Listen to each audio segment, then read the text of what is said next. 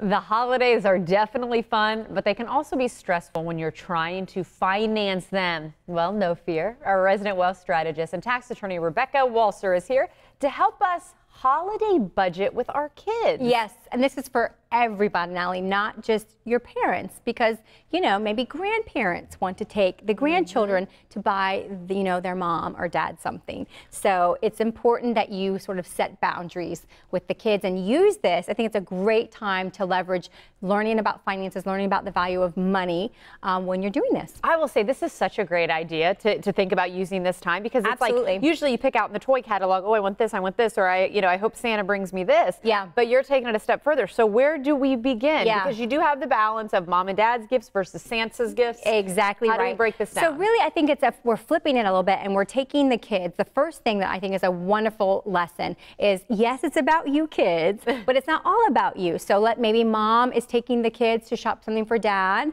and the kids are buying something for dad, or maybe the grandparents are taking the kids to buy something for mom or for dad. So or maybe even you're taking one child to buy a gift for another child. And this is a great time to use this holiday season as learning about money. So I have a great example. I took my son, he had earned a certain amount of money, $10, and I was explaining to him that when we go into the store, you really can only buy something that's about, $8 or $8.50, because by the time they add the tax, you're not going to have enough. And so he had the $10, and of course I was there with him. And he found a toy that he really wanted. It was $9.99. I think we've talked about this before, Natalie. And he was like, well, this is what I want, and it's $10. And it's right under $10. And I'm like, but it's not right under $10. We have to talk about the tax. That's what mommy does for a living, right? Yes. And so, I think that he sort of thought, well, mommy, you have it. You can just cover the difference. And I was like, no, this is all on you. You're on your own.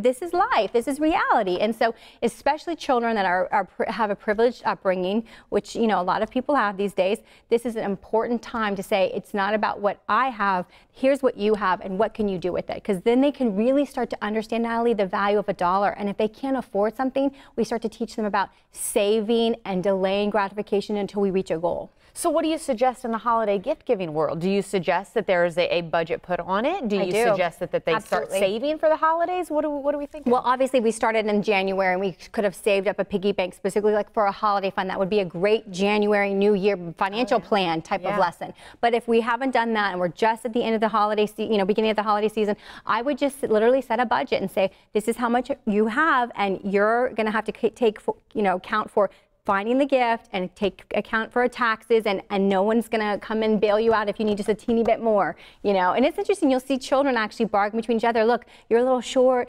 if you do this for me, I'll maybe give you a little bit of my money so you can cover the tax. So you'll see kids work things out on their own, which is exactly what we're trying to help them do when they really are given that budget, and they can go in. If you've never given your child a budget, you're really doing them a disservice, because they need to figure out, okay, I have this much to spend, and I have all these choices, but I have to narrow them to what's within my means.